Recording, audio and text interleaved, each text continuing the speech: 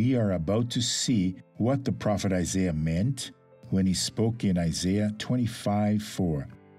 You have been a refuge for the poor, a refuge for the needy in their distress, a shelter from the storm and a shade from the heat. God is all of this. He was for these people, and He is still for us. For the breath of the ruthless is like a storm driving against a wall. But this is nothing for God. We are free from the enemy's hands. Stop looking at the enemy and fearing him. Look to God and respect Him, because He will do the work in your life. Take a look at this testimony. All the time. Do you fall all the time? All the time. But it's over. You won't fall anymore. Pain in the spine, I fall all the time. Now it's time for healing. Now it's time to not fall, sister. Today. Glory to God. So turn around, go down the aisle here. Go on without falling. Go on without falling. Healed. That's right. Stop declaring that you will fall all the time. As rebuked in the name of Jesus. Now it's time to be healed. Amen. Walk faster now.